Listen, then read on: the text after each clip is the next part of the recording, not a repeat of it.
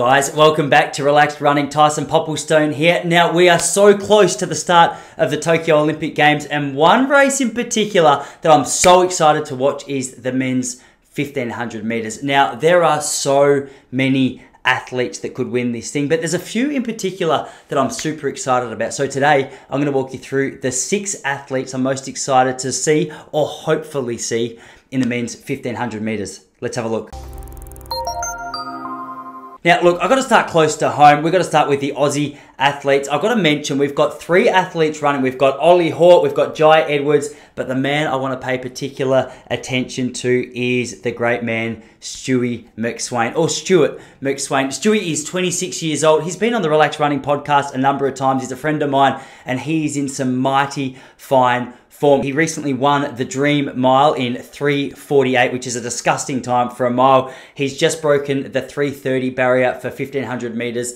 He's recently run 7:28, and his form, his confidence is mighty fine. He's exciting because, first of all, he's Aussie, but second of all, he's the kind of runner who just runs with courage. He runs with bravery. You never see Stewie line up at a start line and think, oh, I wonder how this is going to go. The reason I like him, besides his times, is that I think his best chance, here's the thing with a run like this, he's got to focus on making the 1500 meter final. If he can run the prelims, the semi-final really well, he lines up on that 1500 meter start line, absolutely anything can happen. I think his best chance to win it or to medal, either slow or fast race, is stick it to the guys with about 600 meters to go. I think he can be overrun in that last 150 by the sprinters, but I think with his ability just to wind it up a little bit like Algarouge was back in the day, he's a hard man to match. I think anything is possible for Stewie McSweyn, and he's certainly one to keep your eyes on, not only in this Olympic race, but far ahead into the future of world champs and Olympic games. So keep your eyes on Stewie McSweyn. All right, the second athlete that we've got to look at is the former Olympic champ, or 2016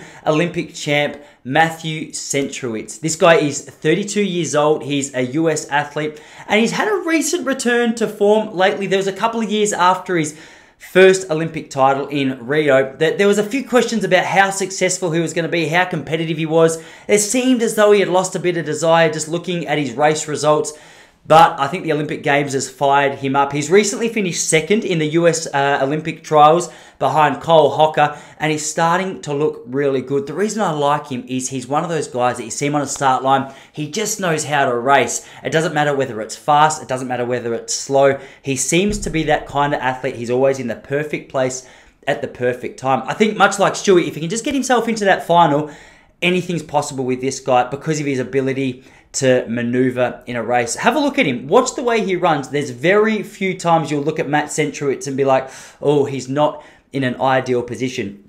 I think his best chance to win again is for a slow race and a fast kick home because of the fact that he's always in the right place at the right time, and his ability to close a race in a fast pace is absolutely off the charts. So keep your eyes on Matt Centrowitz on the start line of the 1500. While we're in the US, let's have a look at young gun Cole Hocker. He's 20 years old. He recently won the US Olympic trials. He out-sprinted Matt Centrowitz in the last 50 meters of the race. The reason I like this guy is because he seems to be able to get himself across the line first. I think the one thing we're going to have to watch out with Cole Hocker is there's a few times where he gets too caught up at the back of the pack or in a really rough space. I think in a race like the Olympic final, a guy like Cole Hocker is going to need to be in the right place at the right time. I think if he can do it in the right race situation, anything is possible for this guy. All right, the next athlete I want to mention is Mohamed Katia. He seems to have burst onto the scene recently. He's a beautiful technician. He's 23 years old, born in Morocco, living in Spain or representing Spain. This guy has put some times up this year which are absolutely terrifying. He's run 3:28 for 1500 meters. He's run 7:27 for 3000 meters. He smashed the 13-minute barrier for the 5K, and he's just shown that he's got the ability to race. He's always looking comfortable. His technique is beautiful. He's a very smooth mover. He seems to have established himself as a genuine Olympic gold medal hopeful going into these games. I think the reason he's so good is because he's got the endurance to go long and fast, but he's also got the ability to kick it home. You watch him in the Monaco 1500 meters just a few weeks ago, and his last 150 meters was incredible. I think, once again, if he can get himself to the final, he can run with confidence. The situation doesn't overawe him. He is one that I think is a real favourite for the Olympic title. All right, questionable that I've included Tim Cheruiyot on the list, considering he hasn't actually qualified for the Olympic Games. I'm really crossing my fingers that the Athletics Kenya organisation somehow get him on the team.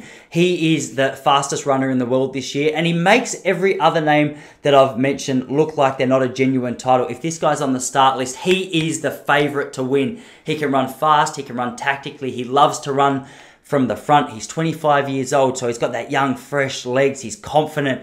Anytime you see this guy on a start line, you know it's going to be good. He ran 3:28 in the Monaco 1500 meter race. He outran all the athletes that I've mentioned to you today. It's going to be so disappointing if we can't see him on the 1500 meter start line. The reason he's not included in the team, if you're not sure, he was sick at the Kenyan trials. Kenya only takes the top 3 from the 1500.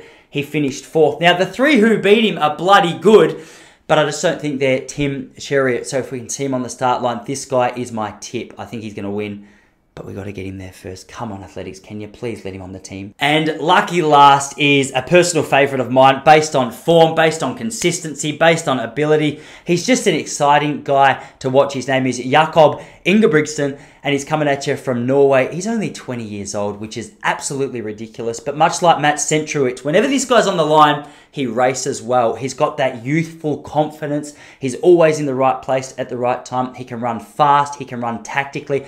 I think the one thing that could potentially stop him is I just don't know. I don't know. I'm not saying he doesn't. I just don't know if he's got that top-end speed to match it with a guy like Centrowitz over that last 100 meters. But the truth is, if he's running at a fast pace, if the race is fast, he's got a faster PB than a lot of these guys, so they might not be able to quite run with him. I think his best chance to win is in about a 3:30 pace race. He wants to wind it up from about 250 meters to go. He's run 3:28. He's run 12:48 for 5K, and he's a genuine chance to win this thing. I'm so excited to watch him. I think a lot of us are. But guys, in a video like this, truth is I can't cover every single favourite. These are just 6 athletes that I'm hopeful or excited about watching. So please let me know in the comments below who I've missed. If you want more from Relaxed Running, make sure you jump over to relaxedrunning.com. For technique analysis, training programs, I'm working with athletes of all levels to help them transform the way they run. But in the meantime, continue that conversation in the comments below. Let us know who you're excited about watching and why. Guys, make sure to subscribe. Got new videos coming out every week. Don't want you to miss them. In the meantime, let's talk below, and I'll see you all in a few days.